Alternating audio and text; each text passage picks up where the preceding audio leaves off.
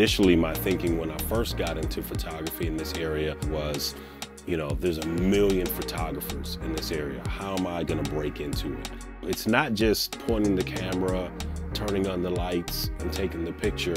It's helping the person to really begin to calm down and just relax, because that camera will capture everything that that person is dealing with. And I just want to be as creative as I can.